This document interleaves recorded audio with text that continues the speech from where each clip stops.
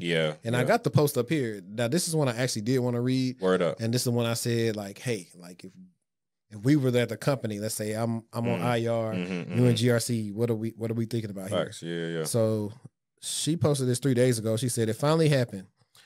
The first confirmed zero-click command injection against a production AI assistant, CVE 2025-32711. Cybersecurity researchers discovered it last week. No phishing leak, no malware, just the prompt engineered to silently trigger Microsoft 365 Copilot into leaking private organizational data. I know what you may be thinking. Aren't all prompt injection attacks technically zero-click? Traditional AI prompt attacks usually rely on user interaction, tricking someone into pasting a malicious prompt or clicking a poison email. CVE 2025-32711 didn't need any of that. The attacker sent the prompt via email, calendar, etc. that Copilot processed silently in the background. No clicks, no visibility, and no other action. To be clear, the way this works is the email calendar invite arrives in the victim's inbox. No read, click required. Sitting in the user's inbox is enough because Copilot ingests it as part of its background context processing. Microsoft has patched it, but the lesson is bigger than the CVE. AI pipelines need to treat all input as hostile. Context boundaries need to be enforced, not assumed. Prompt handling is a user experience layer and a security function. For those deploying Copilot or similar tools, audit the blast radius of your AI workflows. Most organizations still don't fully understand what data their AI assistant agents can see, let alone what might trigger them to share it. If you like keeping your company's intellectual property private, and you have artificial intelligence deployed in your environment, read this post 2 times. Today's video is sponsored by Aura, and it's a really important time to be talking about them because hackers may have stolen the social security numbers of every American. Over 2.9 billion records were stolen from the National Public Data, which provides personal information to employers and others doing background checks. These stolen records include a person's full name, address, date of birth, phone number, and most importantly, social security number. And members of the hacker group have reportedly released this information for free online. Now, this could be incredibly dangerous to you because people can open up all different type of things in your name and you won't even know it. If you weren't taking precautions with your personal information online before this, then this should be a huge wake-up call. You've never been more vulnerable online than you are right now.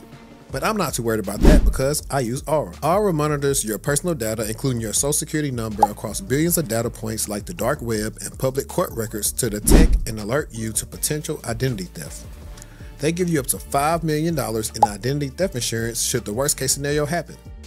They also provide a bunch of other features to keep you safe online, all inside one app. You can go to my link right now, aura.com/textualchatter, to try 14 days for free. That'll be enough time for Aura to find out if any of your personal data is exposed. I highly recommend you do this right now because not only is the National Public Data not going to do anything to help you, they probably aren't even going to face any repercussions for this leak. I'm not leaving myself and my family vulnerable to data breaches. If you don't want either, you can go to aura.com/textualchatter to try 2 weeks for free. Now back to the video. The next wave of breaches will probably come from AI behaving exactly as designed, but not as expected.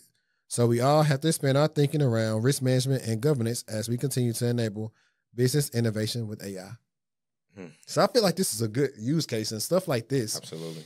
These are like the type of questions when I'm on interviews and I write my questions out. Yeah. I asked, like, I had an interview, I forgot what it was, a couple of months ago, but funny enough, I asked them, hey, how are y'all handling third-party risk management? Yeah. What we was talking about. And it was like crazy. We just had a meeting about that today. And so I'm always trying to find stuff that's currently going on. Yeah.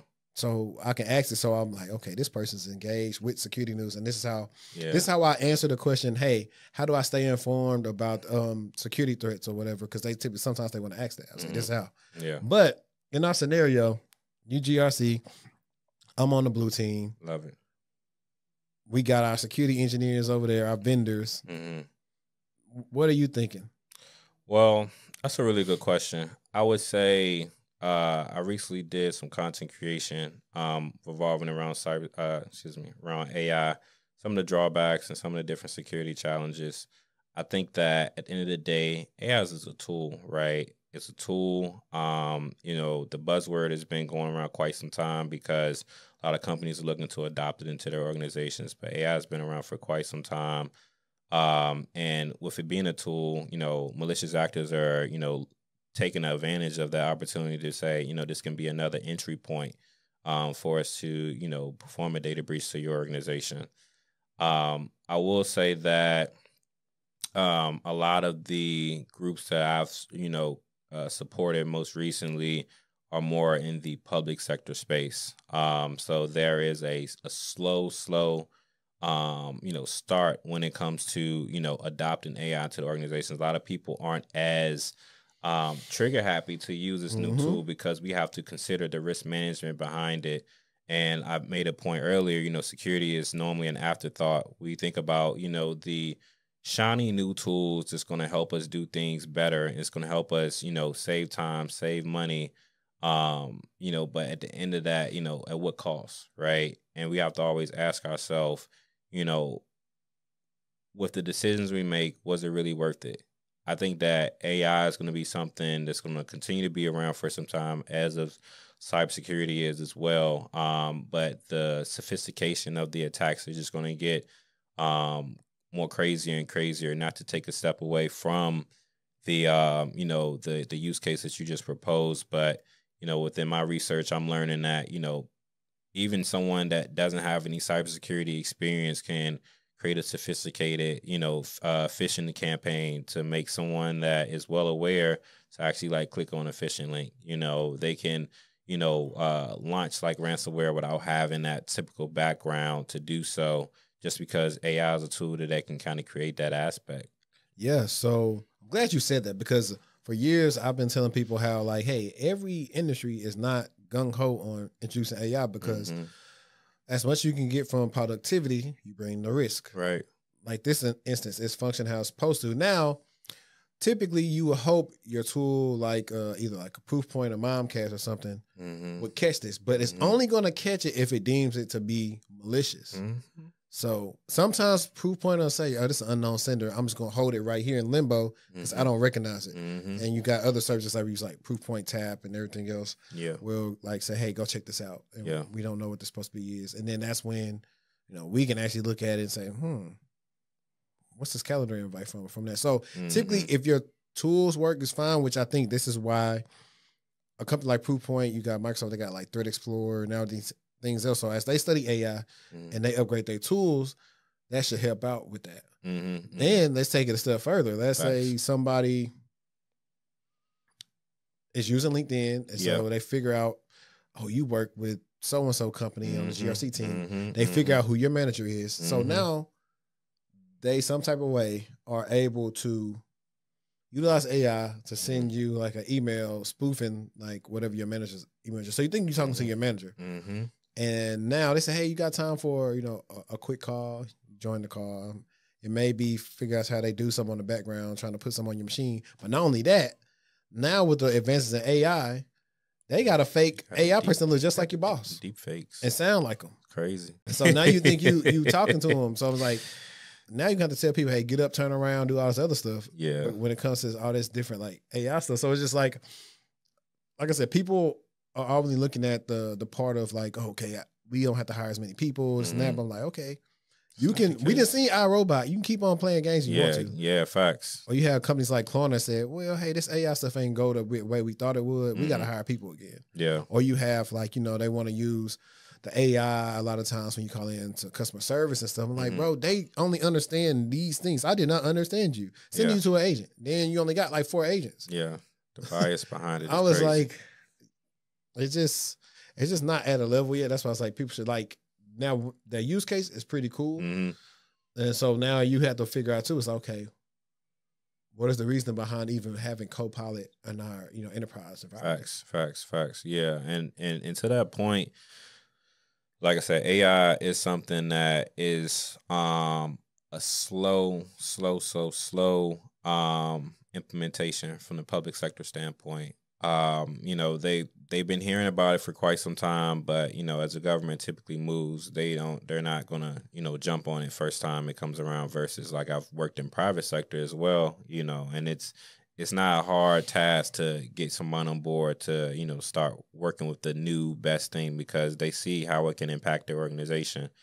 So I talked about the public sector standpoint. If it was a private sector company that's looking to bring this AI capability on, and there's no workaround within it. You know, from a GRC standpoint, I'm looking at doing a risk assessment on this particular, you know, instance. Have I done a lot of risk assessments on AI?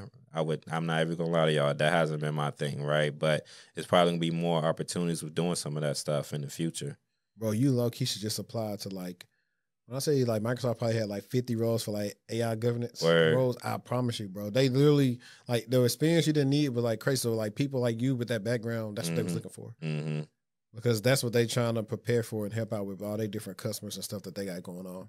Microsoft, get at me. But yeah, just the last point I just wanted to make was just that within that, it's about the risk assessment, but it's also about having the right policies in place too. Like you got to have, you know, and I love the type of work that, you know, GRC has introduced me to, because we're not into the nitty gritty, but we consider everything at a high level to ensure that it impacts not only the business, but the people that work for that particular business.